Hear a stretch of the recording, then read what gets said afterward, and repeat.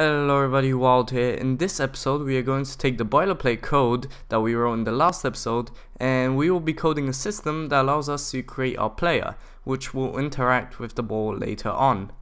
The way we are going to do it is by creating a function that sets up all of the paddle's properties, such as loading in the sprite and setting its physics. Then what we want is a way to control that paddle. We will be creating another function which does just that. We will be taking the position of the mouse and moving the paddle according to that position, allowing the player to move the paddle using the mouse. Alright, so before we get into the code, first of all we will need an image to represent our player. I will leave a link in the description to where you can download this white rectangle which will be representing our player. So once you've downloaded that, you can put it in your assets folder. And then we can get started with loading in our player. So first of all, like I said in the last episode, the preload function is what's going to be used to load our sprites and music and whatever we are going to use into cache, so into the game. So the way we can do that, so we're going to load our player and say game.load game.load.image, because we are loading an image.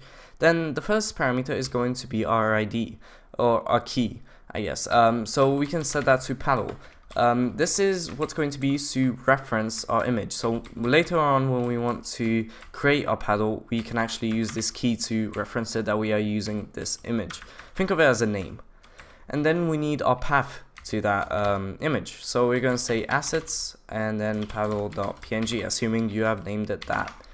Now we're going to need to create our function which will create the paddle. So we can go all the way down below our update function and say function create paddle. I'm going to need two parameters. We're going to need an x and a y, which will be used to create the paddle at those positions. We will be taking these parameters in and setting the positions to that. Actually, I should make the text a bit better, bigger. I'm sorry if that was too small. Alright, so first of all, we're going to need to create our paddle variable, which we'll be returning later on. So I'm going to say var paddle. Set that to game.add.sprite. That's the way we add a sprite. The first parameter is going to be our x-axis. We're going to be taking what's up here from the parameter, which is going to be inputted when we create our paddles. We're going to put that as the x-axis, and then we're going to need our y-axis, which is also going to be taken from here. Then we need our key, which we reference from up here. So we can say the key is paddle. That means it's going to use that image that we have just loaded in. Then we need to set our anchor point. So think of the image that makes up your sprite as a rectangle. The upper left corner is 0, 0, and the lower right corner is 1, 1. 0.5 is the middle. So let's go ahead and do that. So we say paddle.anchor.set2. I'm going to set 0.5 in the x-axis and 0.5 in the y-axis. So this means that we are putting the anchor point in the middle. This means when setting the position of the sprite, you are setting the position of the anchor of the sprite in the world. So that's pretty much it with the anchor points. If you need any help with anchor points, please leave it in the comments and I'll respond. But yeah, just think of it as kind of an anchor point where you are setting that position of the anchor in the world, not really the sprite. The sprite just kind of follows the anchor. Right, so now what we need to do is enable physics. So let's go ahead and do that. Say game.physics, physics.arcade.enable, and say paddle. Now, when we are enabling physics, what we are really doing is creating a body.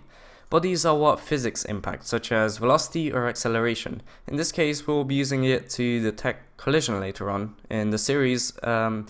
And then we need to do one last thing. We need to use that body that we have just created. If you take out this and then try and use paddle.body, it is not going to work. This basically enables the body. So with body we can do cool things such as velocity and collision. So we're going to do collide world bounds, and we'll set that to true.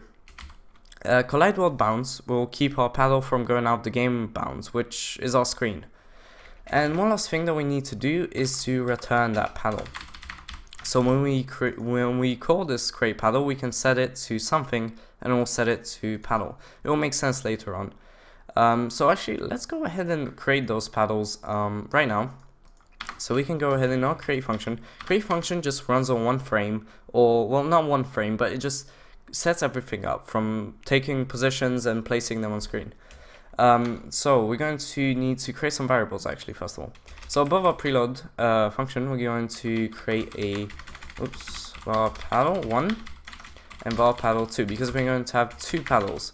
One's the player and one is going to be the computer, or a second player. And in our create function, we need to create our paddle using this function. So we can say paddle 1 is equal to create paddle, and we'll need to set it to, I'm going to set it to 0, that's on the x-axis, and game.world.center y. It's going to center in the middle of the y-axis, or in the middle of the screen.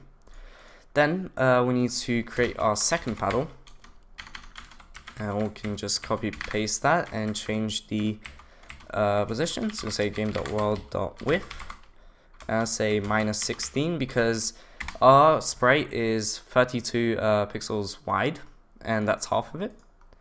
Because our anchor point is in the middle, and we basically need to half that to get the whole sprite. Then we'll keep the y the same actually. So this now should make more sense with the returns. So now we are setting paddle to paddle 1 and paddle 2. And now we need to make a way to control our paddles, right? Because right now they are just going to be static, they're not going to move. So we need to fix that. So we can create another function, say function control paddle. Oops. And first of all, we need to take in the paddle. Which paddle are we going to control? Which one do you want to control? So we're going to pass that in, and we need to pass in a y-axis. So let's take the paddle, paddle.y, because our paddle has a y property. You can do that. You can say x or width or height to access the sprite's properties. So we can say paddle.x, paddle.y, sorry, and set that to y. Y is going to be representing our mouse y position, which we'll be using to control our paddle.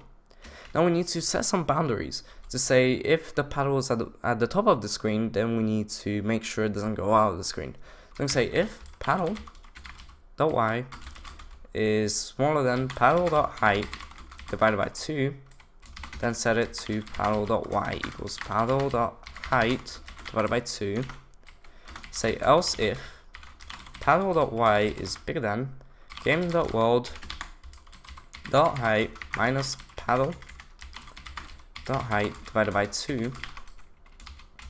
Then we'll do paddle.y equals game.world.height minus paddle.height divided by 2. So it's just going to keep our paddle in boundaries of the screen. Game.world.height just represents the height, which is 600 pixels. We can go ahead and write 600 pixels in here instead of game.world.height, but since we want it to work, if we change our resolution, we should use that. It is more consistent to use that, and it's a lot better. So what we need to do now is actually use this control paddle function to set that to our paddle 1, because paddle 2 will not be controlled by the player. So we can go ahead in our update function, which gets called every frame. That's why it's called update. So we can go ahead and say control paddle.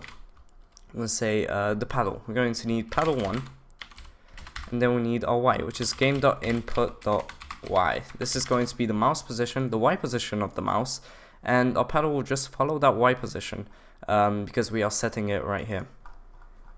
Okay, so after we have finished that, we can go ahead and go into our Phoenix web server that we have created last episode, and once you have opened that, and I have opened the console and I see that I have 2 errors, and after debugging and searching, I have found out that I have accidentally misspelled physics in the create paddle function.